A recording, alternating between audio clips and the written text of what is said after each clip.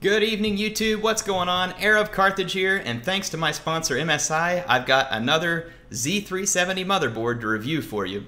I recently just posted a video of the Z370 Gaming Pro Carbon AC, which is a performance level motherboard.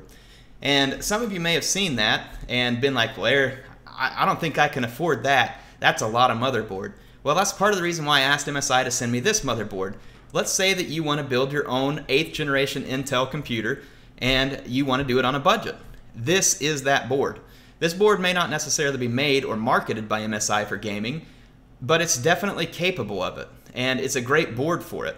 Now, MSI sells their motherboards in 4 categories, and I'll try and clarify that for you, and hopefully it makes sense, because there's a lot of motherboards to choose one, so what's the right one for you?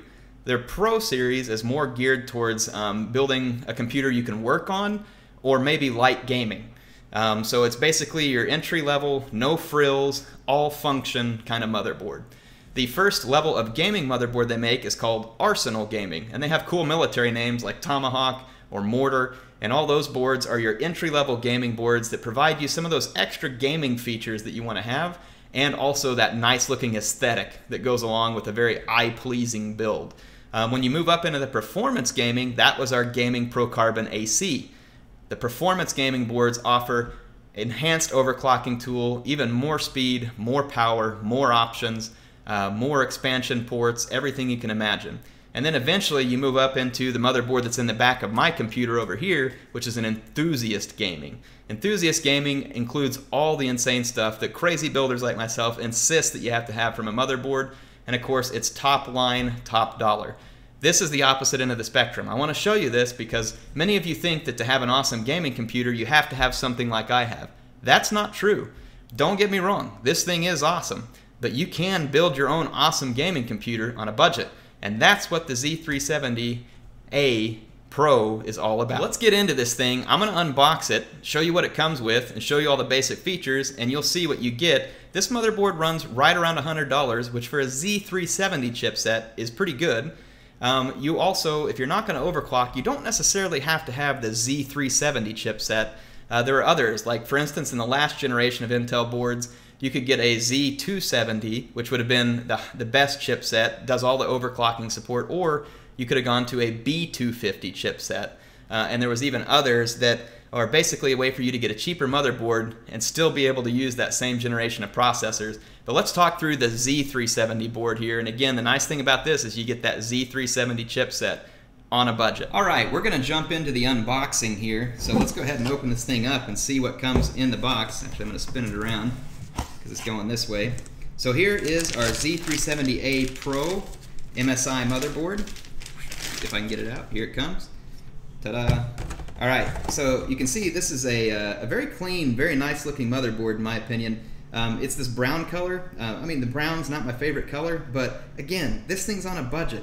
You still get this awesome steel armor on your PCIe slot. You've got 4 DIMM slots, so you can support up to 32 gigabytes of RAM, which is freaking awesome. You still get the Intel 1151 8th gen compatibility here. So again, i3, i5, i7, anything that's an 8th gen Intel processor. You still have nice heat sinks here to help keep your board cool.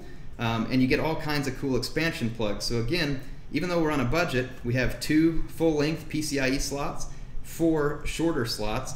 The cool thing about this board too that I noticed is it even comes still with at least 4 system fan headers, and it's still got a CPU fan and pump fan, so you could still even do water cooling on something like this. So the level of features that they give you in the lower end board is really kind of mind-boggling, and that's what makes this thing such a great value, and one of the reasons why I wanted to show it to you, that again, you don't have to break the bank to build an awesome gaming computer.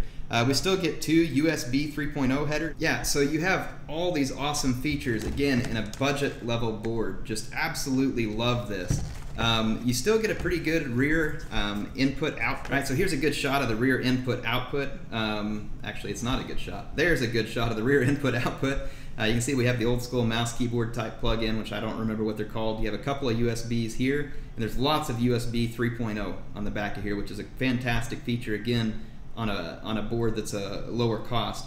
You've got your display port, a DVI and a VGA or RGB, whatever you want to call this one. a couple more USB, your Ethernet, USB, and then your HD audio plugs over here. So really one of the main differences back here from like a higher end board, you don't see like an optical audio, and there's a few more USBs, but I mean otherwise again you get fantastic support. And remember, there's additional USB headers on the front of the board, which means that you can do external USB extensions as well, or possibly internal if you really wanted to. But yeah, so plenty of room for all of your case fans, your system fans, everything else you're going to need. So even on a budget, the Z370A Pro delivers. What else do you get in the box? Now again, this is a more budget level, so you're not going to get all the fancy stuff like that you get in a more expensive board. Here's your rear input-output. Again, basic difference here is it's just not colored red and black. It's still functional, still does the job just as well. Here's your drivers. You still get a manual that walks you through all the features of your motherboard and how to install it and how to use it. And it comes with a couple of SATA cables so that you can plug in DVD drive or a hard drive and a solid state drive. So it comes with all the basic stuff you're going to need. And again, no frills, just gives you what you need so that you can get your build done and get to enjoying your new gaming computer. I'll jump back out of this into the main shop and kind of finish this up. All right, so let's wrap things up for the Z370A Pro. Great motherboard on a budget if you want to bring yourself up to date, and honestly the Intel 8th gen is a great time to update. Honestly, there hasn't been a whole lot of big changes in Intel processors over the last several years, and if you're still rocking that 3rd or maybe even 4th gen or some even that 2nd gen Intel processor, now might be the time to go, and this is a great way to do it on a budget. And again, MSI has a lot of other great options for all levels. So this one is their Pro Series, but they also have that Arsenal gaming, performance gaming, and like the one over here, our enthusiast gaming. So again, all the great features you need in a motherboard, support for your fast graphics card, support for your Intel 8th gen, VR, USB, lots of USB. It did not have a Type-C connector on the back of it, but if you purchase a case that comes with a front Type-C connector, you can still have Type-C. So that was one small disappointment here, but again, it's a budget board and probably really one of the only gripes I can throw at this board. Another thing to note, I've showed you some other fancy boards that have the RGB Mystic Light from MSI. This board does not support a Mystic or a RGB header. So you could do RGB lights, but they would have to be controlled from a separate controller and plugged directly into your power supply. So that's another thing to note here. Again, this is a no frills board, though it does have a white LED strip down this back side, which does look pretty cool when you plug it in. So honestly, for this board being cheap, it still comes across with a great clean build and clean aesthetics. And again, all those features, your M.2s, it's got support for M.2, it supports Intel Optane memory, it supports your DDR memory up to 4,000 megahertz on a budget board. That's right, you heard me right there. It's got MSI Click BIOS 5, so it can even support overclocking if you have an unlocked Intel chip. So a great board to get out there and put you together a budget build with that can help you do schoolwork and do your gaming or whatever else you need to do. If you have any questions, let me know in the comments. Thank you to MSI for letting me review this. I've been really excited to show you a budget board because I want you all to know that for basically any budget, you can still build computers. You can enjoy this great hobby that I love, and I appreciate MSI being my sponsor and giving me the opportunity to do this hobby. You can see I'm an enthusiast. I love building computers. You can see mine over here. So this is a dream come true, and I really want you all to experience it too. That's why I talk about these, not because it's some kind of corporate shenanigan or something like that. It's because I love it. And I want you all to have the same fun that I do and enjoy it.